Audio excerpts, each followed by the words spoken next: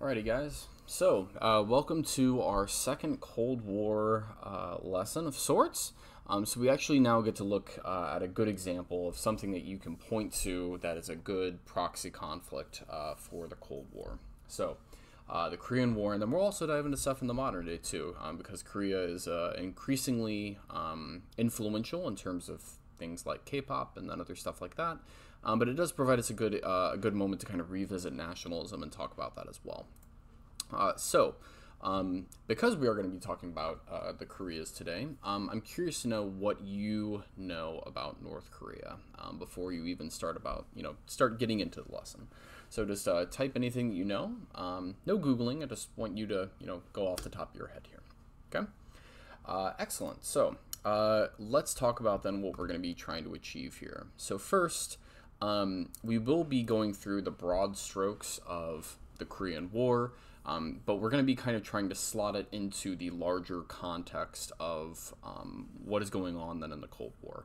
We'll also look at, again, just because, every once in a while it seems like problems with North Korea flare up. It's good to know, to be familiar with some of the modern problems that North Korea faces and also causes on the world stage. And then we'll talk about, again, that tie-in of nationalism and kind of an interesting way that we can kind of look at it and measure it. Excellent. So let's talk about then the Korean War. Okay. So for a lot of, I guess we'll say, people who like or enjoy history, the Korean War is probably one of the more relatively unstudied ones compared to stuff like Vietnam or World War II. And for that reason, we will need to spend a little bit of time giving you some context, but it does really provide a really good lens into how the Cold War is going to interact with institutions like the UN, but then also, like, again, this kind of delicate dance that is going to be happening between the United States and the Soviets to avoid things like all-out war. Okay? All right, so let's dive right into it. So during World War II, okay, so just again, just a quick background here. Japan had taken over all of the Korean Peninsula. Okay, now after World War II, both the Soviets as well as then the United States had pushed Japan out of this area. Okay, and so after this occurs, okay, there's a decision made just again, it's not really given any per se huge amount of thought at this time. Okay, you can see, so it's in 1945, there's this choice that's made at the 38th geographic parallel line that they're just going to go ahead for now, divide the country up until things can be, until the Koreas can come together and be unified. This isn't really done with any malice per se. It is really done with the thought of, we have two armies that, the United States and the Soviets that are sitting right next to one another. Let's just make things simple, cut a clear dividing line. We'll get them together as soon as this whole World War II thing is wrapped up, right? However, once the Cold War starts, that dividing line becomes something much more meaningful and serious. And so both the United States and the Soviets are going to set up a North Korea and a South Korea that looks very much like themselves. So we kind of get a Stalinist North that is going to be led by the Kim family. Okay, so you might be familiar with the Kims, or Kim Jong-il or Kim Jong-un. Kim Il-sung is the guy here who's going to be tapped by Stalin to run the country. But then in the South, we get kind of a capitalist South Korea. It really kind of looks like the United States and other countries like that. Now, background to all of this, okay, is that with the Cold War going, Stalin is actively encouraging North Korea to attack the South, drive out the Americans, and just go ahead and unify the country under all of North Korea. He provides weapons for it. He provides planning. Well, that is going to get things rolling. So what is going to happen, and you can watch this on this interactive map up here, is that North Korea in 1951 is going to pour across the border and invade South Korea. Okay, now there is something that is happening at this exact time that is really, really important for us to talk about, which is at this moment. Okay, so again, let's just do a quick update of other things going on in world history at this time. Something else has been going on that's kind of significant for us to call out, and that is that China has fallen to communism at this time. Okay, so in 1949 through the 1950s, China is fighting essentially a civil war between the nationalists and the communists. Okay, and so in the early 1950s, China falls to communism. Now, again, just doing a quick rewind here, China was part and is still part of the UN Security Council. Okay, so the reason why this matters is because if you don't remember, there are 5 permanent members of the Security Council, right? There's the US, France, Britain, Russia, and then at that time, it was nationalist China. Now, when the communists took over, the United States refused to acknowledge that the communist member of the Chinese delegation be seated and be allowed to join the Security Council. And so in protest, the Soviet Union boycotts the Security Council. Okay, now why does this all matter? Why am I telling you all this? Well, if you don't remember, talking about the UN and learning about the UN in the short lesson that we did, the UN, every single member of the Security Council has what is called veto power, right? So all 5 members of the Security Council have to agree and get the yes vote. Like, there can't be any no's for something to happen. So while this is all going on, the Soviets are boycotting it, the Chinese members not being allowed to be seated, North Korea invades. And at that moment, Truman, who again is the same president that we talked about in the last lesson, he rams through a resolution through the Security Council authorizing the use of force, that the UN is going to send troops to go protect South Korea. And because they're both not there for different reasons, the Soviets and the communists, they can't say no, right? And so all of a sudden then we have the first UN troops actually being sent somewhere to protect another country from, being invaded by another, right?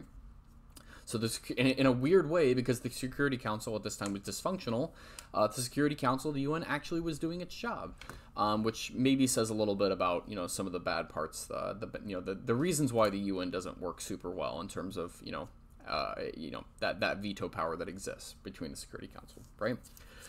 That all being said, okay, when the UN troops arrive, it's mostly United States troops. South Korea is in a really, really bad strait. And so, I can't show in the video here because I don't want YouTube copyright to strike me down. But there's basically just this little sliver of South Korea that is left. Okay, and the guy who's going to land or be the leader of the U.S. troops in this battle is going to be this guy down here, holding the binocs in the middle, and that is Douglas MacArthur. He's this really famous World War II general. Okay, from the Pacific Theater. Now, MacArthur, we'll talk about him more here in a second, is going to be influential in being the one that is going to be the commander of U.S. and UN troops. Okay, so again, you can kind of see here, I did manage to snag a still here. Is that MacArthur lands a lot of the troops here at Incheon and causes, as you'll see here, the North Koreans to retreat. Okay. So the UN, when their troops land there, there's this massive retreat by North Korean troops. I mean, again, compared to the United States military, which again is coming off of its World War II high of strength, the United States just makes remarkable progress in the Korean War. And you can kind of see that here on the map over here.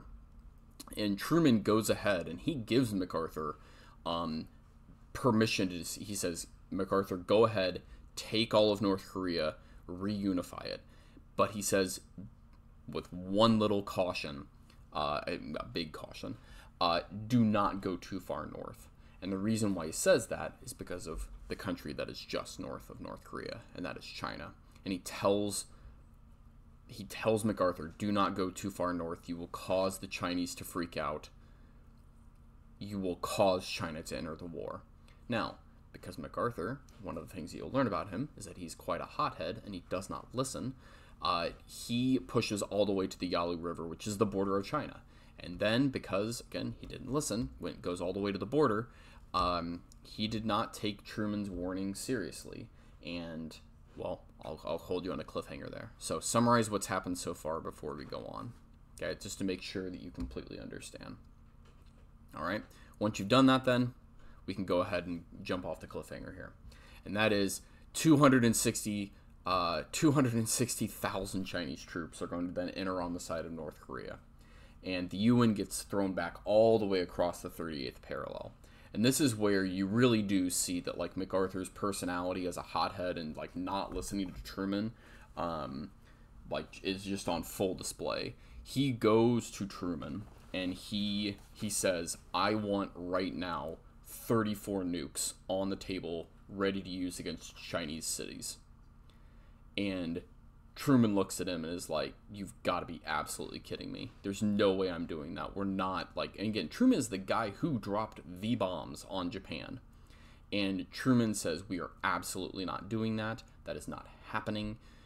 And the reason why Truman says this, for multiple other reasons, is that at this time, won't be always this way in the future, is that China is best friends with Russia. They're both communist countries at this point. They're really closely allied.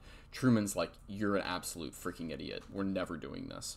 Now, MacArthur, in his infinite wisdom, decides to do what you should never do as a U.S. military commander unless you are not interested in keeping your job. And he goes out full, like, open to the press.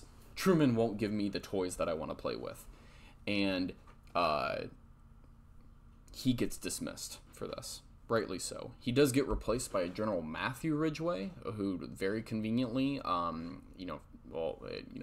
coincidentally, same last name as me, but not related at all. Just to put that out there. So, anyways, with that being said, and Truman, tossing MacArthur out of the picture. Once UN troops get pushed back to the 38th parallel, there really is no, per se, winning from this point. The war just kind of stalemates, and Truman uses that opportunity to ask for an armistice in the war, which, again, is just a pause in the fighting. Now, the negotiations to end the Korean War never actually happen. And that armistice that paused the war in the 1950s is still in place today. So technically, this is the longest running U.S. war of all time because it never actually has ceased. Okay, so this is kind of an interesting, little factoid there. All right. So at the end of the lesson, just to make sure that you're good on everything that happened, I'd like you to put the events in order by labeling these 6 over here. 1, 2, 3, 4, 5, 6. So I've given you a little bit of a challenge because I've mixed them up. So let's see if you can get them into the right order. Okay. So from there, what we're going to do is we're going to take a look then at some of the modern problems that North Korea faces and causes. Because again, the Kim families, they're still going to be left in charge. And so there's a video right over here that explains some of the problems that North Korea faces and some of the problems that North Korea causes. And even though this video was last updated, I think at the end of the Obama administration, it's still very much up to date, because even with the first Trump administration and then the Biden administration afterwards, the dynamic really between the United States and North Korea never really shifted in any meaningful way. So I'd like you to write an answer here on this slide on Pear Deck to this question. So what problem do you think causes the most difficulty when thinking of what to do with North Korea, at least from the perspective of the United States? Okay. Excellent. So now we get to take a little bit of a trip back to looking at nationalism. So there are many good examples that we can study about how nationalism kind of manifests on the Korean Peninsula. And that is because, again, for both North Korea and South Korea, there's a lot at stake, right? Like having, like a really, cohesive identity, that is tied into, your nation state is really, really important. So again, just a quick reminder from our nationalism lesson that we had a few months ago. Nationalism is something, it's an imagined identity, right? So it's stuff made up of like, your common language, your territory, your culture, a shared history, economic interests. It's kind of this, untouchable bond, or, that everybody has. So with that all being said, what you're going to do here is I have a bracket here for you of different examples of nationalism on the Korean Peninsula. And what I would like you to do, in a little bit of kind of a March Madness style, is I would like you to rank which ones you think are the stronger examples of nationalism. And so I have here a whole list of different things, and how you can learn about them is by clicking on them. Okay, so if you click on them, you can read about it. And then if you think that North Korean haircuts are a stronger example of nationalism than BTS, then you can simply take your little keyboard and make a copy of this. So just Control C and then Control V to paste. If you have an Apple or a Mac, then it's a little bit different.